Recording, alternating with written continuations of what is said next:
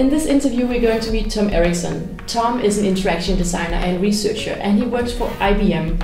He works in the social computing group at Watson Lab in New York, and he's actually been working there since '97, and before that he worked 9 years for Apple. So he is an expert on social computing, and this is what we're going to talk about today. So Tom, what is social computing? Sure. So social computing are systems that support social behavior among people within the system and then make use of that behavior for various purposes.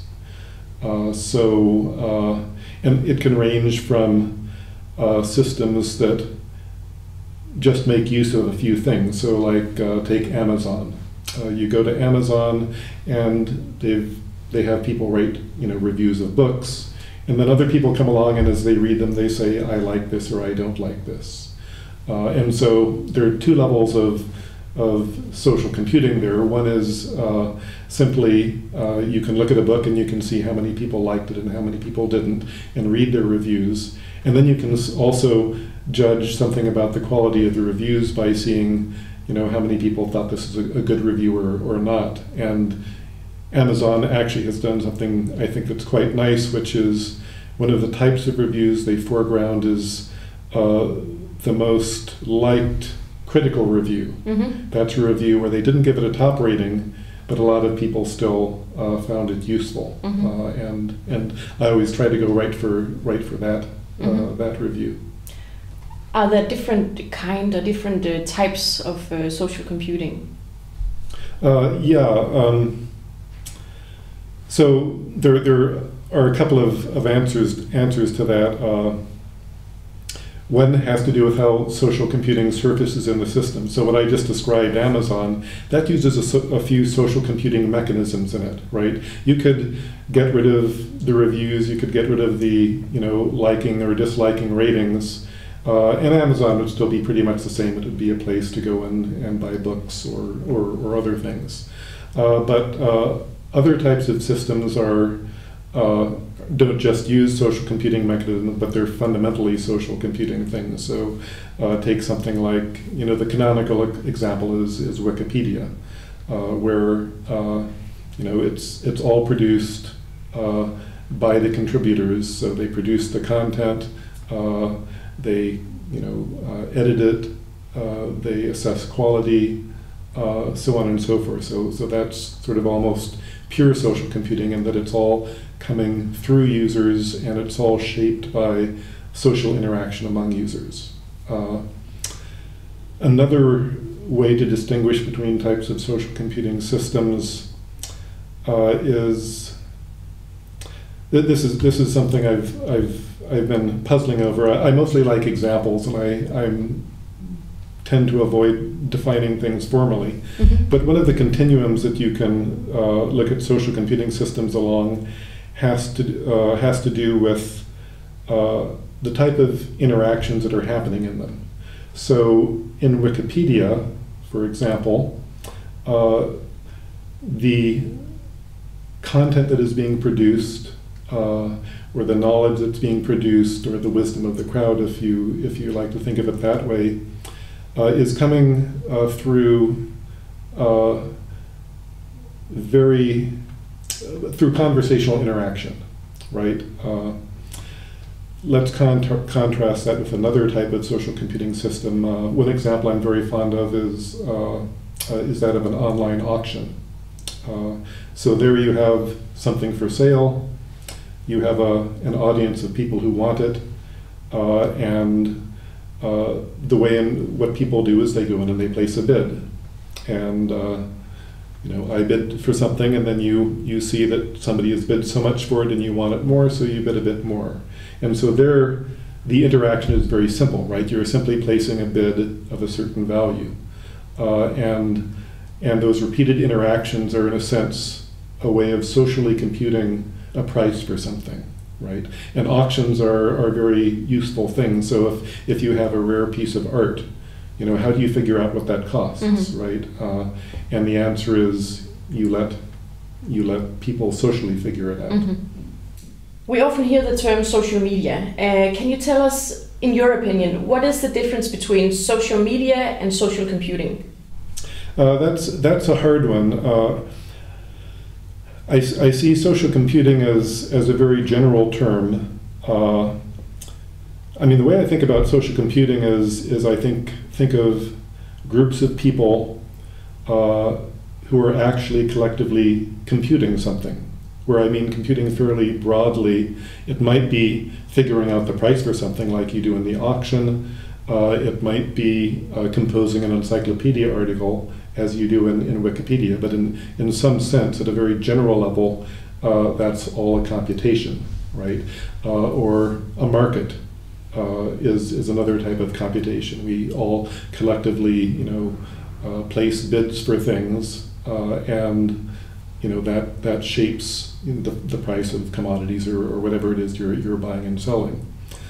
So computing, I think, covers a large range of territory so in a market, we're anonymous to one another, right?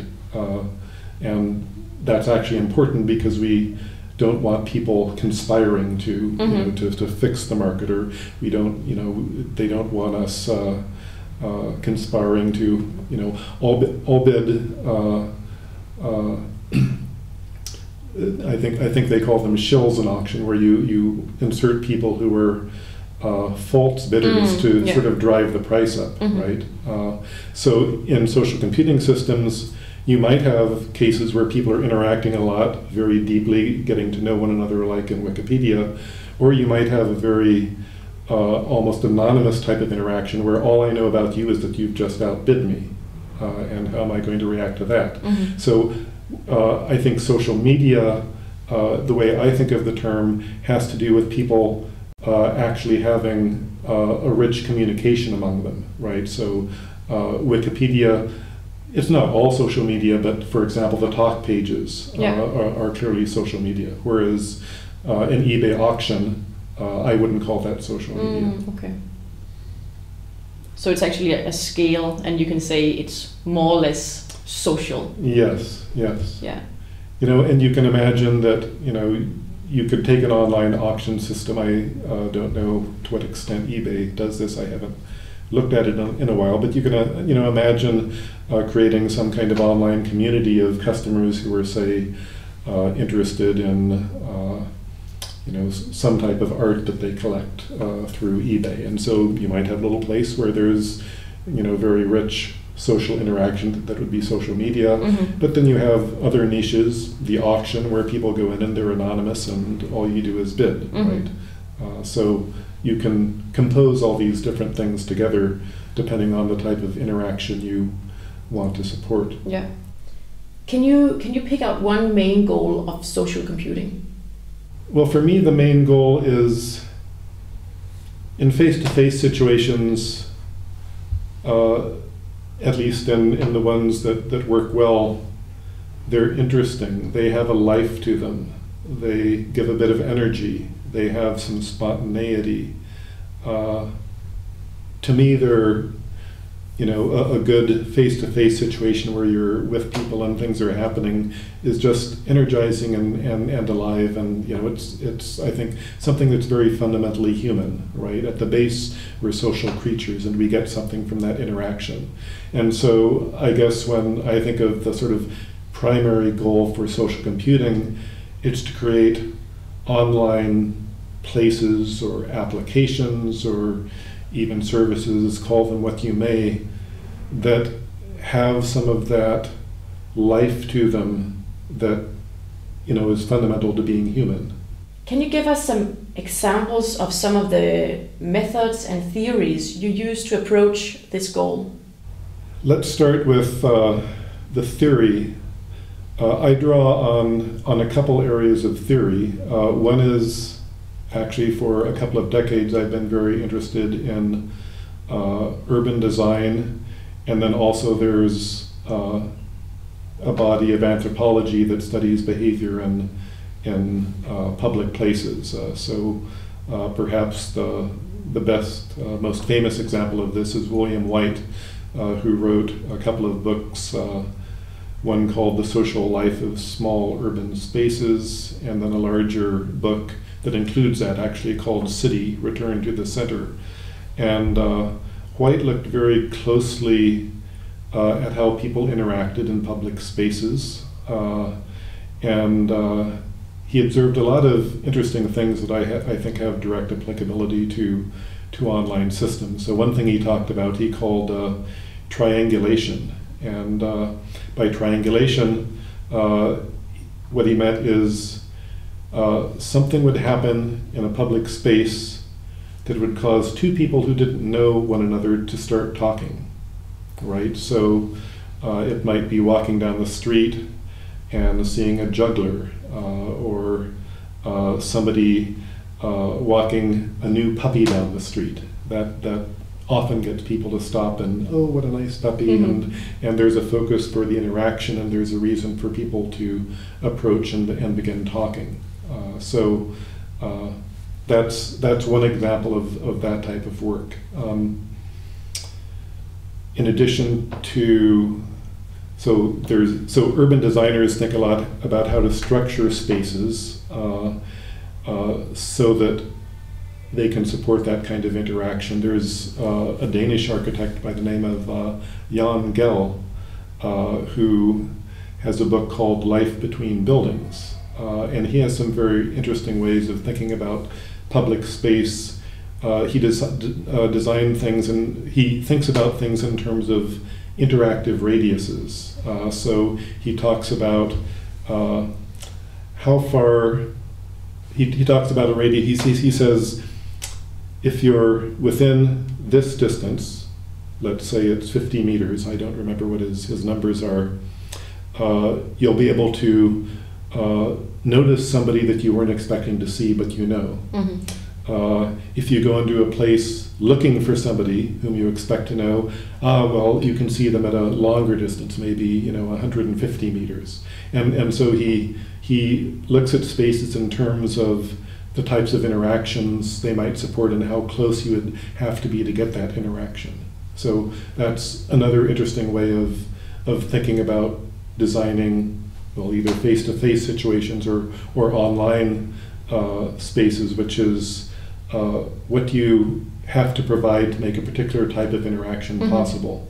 And in urban settings, what you want is you want a space to afford many different types of interactions, right? So a good public square, for example, has places where people can meet one another, right? I'll meet you by the big clock, or I'll meet you by the statue of so-and-so.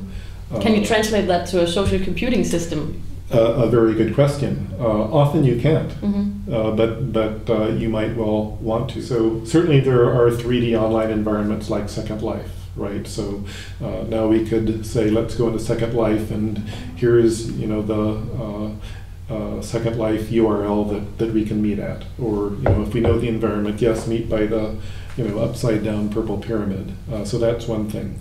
To go farther back in history, looking at things like IRC, right? So you could agree to meet somebody in a particular IRC channel at a particular time. So you can do that, or an online community where you have general conferences, and within conferences you have topics, right? Oh, let's go and talk in this topic. Okay, so if we take a step back, how did research into social computing start? Are you asking about the field in general, or? Yeah, the field in general. Well, I would trace it back to, I guess, the study of online communities. I mean, social computing is a relatively recent term. I don't know exactly when it started, but certainly not as a name that people used commonly before the late 90s at the earliest. But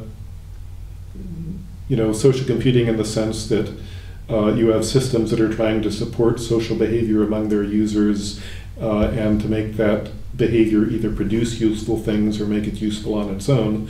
That certainly goes way back to online communities. I think the earliest online community, back then they called it computer conferencing, was Murray Turoff's system used in the US in the 70s. And that was a private system actually used to administer the US wage and price control freeze of the Nixon era. So that probably was not social computing. That was just a bunch of policy people trying to sort of regulate things. But not long after that, you saw the emergence of more public online communities. I don't think I can pull the history out in my head, but there were some early chat communities. Turoff went on and built a system called EYES at the New Jersey Institute of Technology. There was a system called Planet by folks at the Institute for the Future in Palo Alto. There was something at Michigan. So back in late 70s, early 80s, there were a lot of online communities emerging, and certainly that's where you can see the beginning of what I'd call social computing research, because you have lots of people, they're interacting, and you're trying to understand what on earth is going on, and you start to see the beginnings of people self-organizing, or people or self-organizations fragmenting. So you have the emergence of flaming, right, and various types of cyber vandalism, where people are sort of working counter to online order. So I think it all goes back to that era. Thank you so much, Tom, for sharing some of your knowledge and perspectives on social computing. It's been very interesting. You're most welcome. It's a great pleasure. Thanks. If you want to know more about how to put these insights into use when you're actually designing interactive products, you should have a look at our second interview with Tom. You could also take a look at the chapter he's written at interactiondesign.org, and you could also find other videos and other chapters written by other thought leaders and inventors. Thanks for watching.